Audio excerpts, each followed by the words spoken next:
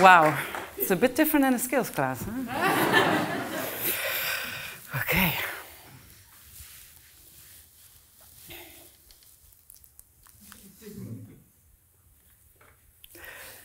Feedback is more than a skill. It's a superpower. And I'm here today to show you how and why it can become your secret weapon. It has the capacity to foster deep connections, cultivate compassion, and increase the sense of unity in organizations. I train people in giving and receiving feedback for a living. But there's something that my colleagues and I have been doing wrong. For decades, we have been training thousands of people all around the world in how to foster strong feedback cultures, where feedback is given in all directions and actually used to improve job performance. But research has shown that 59% of feedback is ineffective. It either does nothing or makes things even worse. A few years ago, I had a meeting with my manager. Nothing special. It was just about to update him about a project I was working on. As we were about to conclude the meeting, he just said that he wanted to discuss something else with me.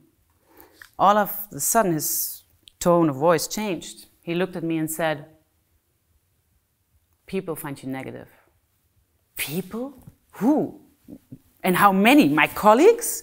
And what did I say and when? My head was spinning, my eyes were getting wet, and my jaw clenched. What follows was a painful attempt of clarification. I mumbled a few questions, trying to get an opportunity to talk to the people, but that request was denied. Instead, I was sent home with a task to reflect on something that I could not recall doing. That day, I left work deeply confused, insecure, and heartbroken. I never felt so disconnected from my work or my colleagues. That day, feedback made things worse for me. As a leadership skills trainer, I hear many stories like this one. People are yelled at in front of the teams, feedback that is hidden in a condescending question like, "Were you also planning on adding some visuals to your presentation?" Or feedback that is only given in emails or chats, and sometimes even only behind a person's back. Do you all recognize that? Yep. But despite all this, 87% of employees are looking for ways to improve. So we want feedback, and we need feedback. It's the foundation of individual and professional performance. So what is it that us educators need to change in our approach to feedback training to get to thriving feedback cultures? We need to invest more time, train everybody in the organization, and acknowledge its full potential. Let's dive deeper into each of those. Most feedback trainings are part of a bigger leadership development program. Or sometimes they are designed as standalone single workshops. But that is not enough. We need to invest more time. Feedback is giving feedback is a highly complex skill. You do not need to only know and be highly aware of what you are saying. You also need to take into consideration the needs of the feedback receiver. You need to be empathetic and very clear in your message. It's almost literally like speaking another language. And have you ever heard about somebody learning German in 60 minutes?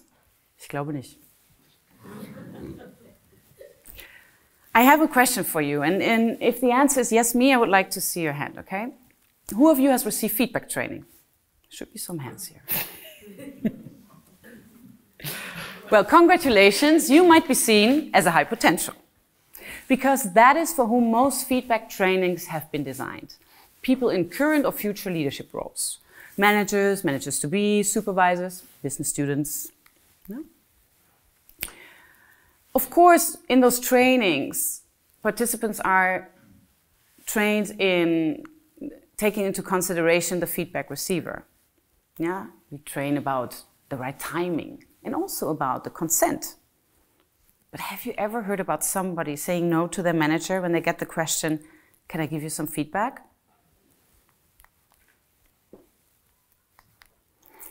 This is what AI suggests people look like when they get that question. And with 59% of feedback being ineffective, we can assume that most people are not open towards the unsolicited advice of their managers. And neuroscientific research confirms that unexpected feedback stresses us out. And when our brain is under stress, the capacity to process information is very limited. And in order to change our behavior, which is the goal of feedback, we need to be able to process information. So we need feedback, we want feedback, but we fear it. Life sucks sometimes. So instead of us trainers wasting more time in training managers and how to scare even more people off when they give feedback, we need to shift our focus on training everybody in the organization how to ask everybody for feedback. If we're training everybody, it will create strong feedback cultures and addressing many of the challenges we're experiencing currently with giving and receiving feedback. And we'll make it more effective. Because think about it, when you start asking for feedback, you're in charge. You're in charge of when you receive feedback, about what you receive feedback, and from whom. It increases your sense of control, and that alone will reduce the stress response. My husband is Mexican. And that means that throughout the past 16 years, I had to fly every now and then to Mexico. I know my life is very hard. But to be fair, I'm afraid of flying, and it's a 14-hour flight. Yeah. So every tiny movement freaks me out. And with every turbulence, I would just close my eyes, squeeze my husband's hand, and start breathing like I would be in labor. Only to hear the pilot saying, after what feels like an eternity, that the seatbelt signs are on because we're flying through a turbulence. Oh, really? I didn't notice. This is a picture of us when we were flying last time, a few months ago. Shortly after we took this picture, the plane took off and the pilot was doing the standard welcoming speech, but this time I noticed a change. She said, "We are expecting some minor and major turbulences along the way, but nothing to worry about. Our crew will get you through this as comfortably as possible." You know what? It worked. My husband's hands left the plane unharmed. Of course, I'm not freed from my fear of flying, but it did help me to feel a little bit prepared. I felt a little bit more in control. And this is similar with feedback. When you ask for it, you are prepared. You're prepared to take in maybe some kind of a turbulence, a critique or suggestion that you didn't expect. But because you're in the pilot seat, you're ready to navigate through this and use this for your journey ahead. And there's another advantage when we start asking everybody, when we start training everybody in the organization to ask everybody for feedback. It increases the feedback frequency. Because we want feedback and we want it often, but our managers often do not have the time. And I'm going to tell you a secret. Managers are human too. And feedback should not go from top to down anyways. It should go all directions. Your customers, guests, colleagues from other departments, they all have valuable insights. And when we encourage everyone to ask for feedback, we are transforming the organization into a learning-focused environment where innovation and growth are part of the daily routine. So we need to take more time to train people, and we need to start training everybody in giving feedback. But what we also need to do is, we need to stop to see feedback exclusively as a tool for performance evaluation. It is so much more than that. It's a true superpower in building connections. Yes, 87% of employees are looking for improvements on how to improve their job performance, but there's one thing we're all looking for as well: meaningful relationships, also at work. Research has shown that our brain perceives the workplace primarily as a place of social interaction, and that the quality of those interactions affects deeply our well-being. We've all experienced this during COVID firsthand. That's also why we're often shying away from giving feedback, because we want to keep it friendly. Another famous social neuroscientific study by Harvard professor Matthew Lieberman has shown that social pain in the brain is the same as physical pain. And by social pain, we mean the feeling of rejection, exclusion from the people around us. And I can tell you, feedback has a lot of potential to create social pain. So that means that our brains are hardwired to protect us from that social pain the same way that our brain is hardwired to protect us from physical harm, like touching a hot stove or the various reflexes we have. Watch out! Well, those built-in protective mechanisms, they explain why we need more training and why it takes continuous practice for giving, receiving, and asking for feedback. Because it simply means that we need to overcome our natural instincts. When I started teaching back in 2016, I had a student. Let's call her Sarah. Sarah had a special gift. She could look bored and angry at the same time, a little bit like this. I see her in front of me as if it was yesterday. I was convinced that Sarah hated the classes and that I definitely was not her favorite teacher. But instead of checking with her, actually doing what I was teaching her about, I kept my distance.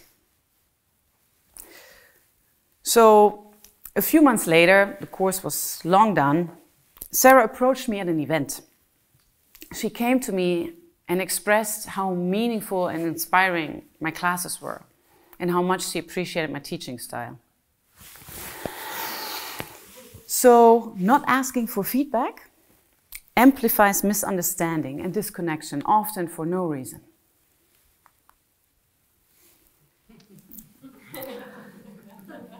You know, they say feedback is a gift, right? I used to say that all the time. And you also all know what we do with the gifts we never ask for. We take them, we put them somewhere, we forget all about them, and we're definitely not using them. You know what's a gift? Being asked for feedback. An article in the Neuro Leadership Journal suggests that when you ask somebody for feedback, that increases the person's sense of pride and responsibility. And if you think about it, when you ask somebody for feedback, what you're actually saying is, you're the expert here. I value your opinion. I respect you as my colleague. You're sending out an invitation for intellectual and professional dialogue. It's a real opportunity for connecting on a deeper level. So, asking for feedback can be your superpower. Don't waste any more time until training programs are rewritten and mindsets have been changed. Get out of your bubble today and start asking for feedback. I've prepared some tips for you. Number 1, prepare specific questions. Broad questions like, do you have feedback for me, or what do you think of this, will get you broad answers. They're a bit overwhelming. Remember, giving feedback is a complicated skill. Pick something specific that you would like feedback on and give the person time to prepare. Give them a heads up. That will increase the chance that you will get actionable input in return. And be prepared to ask some follow-up questions for clarification. You might also need to ask a few times because people might be hesitant to critique your work because they're afraid to hurt the relationship. Remember, the fear of social pain we all carry with us. Tip number 2. Prepare to feel vulnerable. It takes courage to ask for feedback. Just knowing about the turbulence doesn't take the fear away. But remember that you're in control. And the last tip. Ask different people. We have a tendency to go back to only the people that we know and that we feel comfortable with and the people that think similarly like us. But the real growth starts outside of your comfort zone. If you get feedback from a wide range of sources, your feedback doesn't only get richer, you will also increase the number of innovative and inclusive solutions in the organization. Start with somebody you feel safe around, but you don't usually talk to that often, and then gradually challenge yourself. Remember, everybody has valuable input.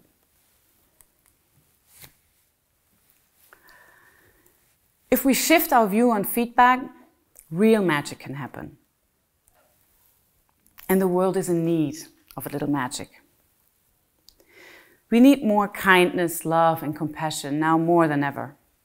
And if we start daring to ask for feedback, we take the first steps towards a future of work where these words become actions, where we can safely overcome the spaces between us. Now, if I'm not mistaken, you have been handed these beautiful soap bubbles. And in a moment, I will invite you on 3 to burst this bubble with me. Okay?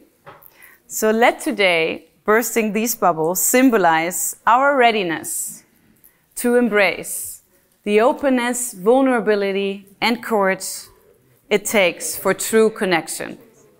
Are you ready? 1, 2, 3.